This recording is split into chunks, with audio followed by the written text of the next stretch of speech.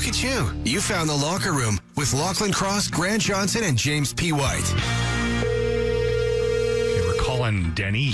It's not Dennis. It's Denny. Hello. How's it going?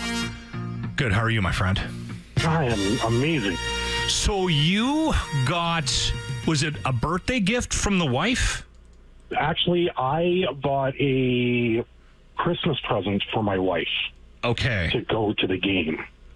Sounds a little self-serving.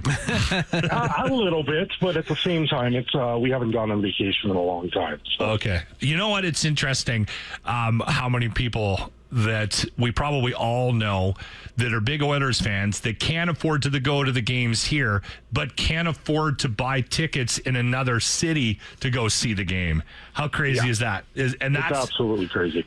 So you bought these tickets and you were thinking twice about it because of the losing streak? Yes.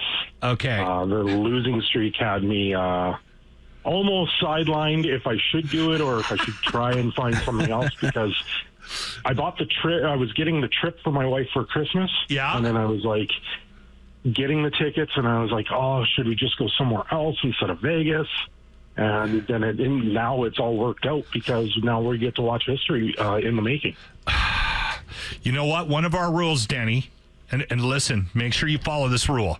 No talking about the streak on game days, okay? Yeah. So on Tuesday next week, make sure you mention it to the wife as well, okay? Yeah.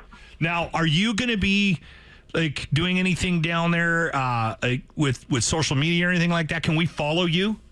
Yeah, I'm going to be attempting to live stream from my phone. I do have a YouTube channel, so I am going to be attempting to do that as long as I can figure out the data side of things. Okay, what's the YouTube page? We'll try to follow. We'll try to follow you. Cindershadow. Okay, is the YouTube page. Cindershadow. I also follow Cindershadow on Twitter. So yes, yeah. So tag us when you start putting stuff out, and then we'll share it for you. Okay. 100%. Okay, brother. 100%. Listen, you guys, you and the wife enjoy Vegas. Have a good time when you're down there. Go Oilers, go. Go Oilers, go, and let's fingers crossed and. Hopefully everything goes well. It's going to be a good game regardless against the Stanley Cup champs. So. Yeah, you know what? And Vegas has been a little.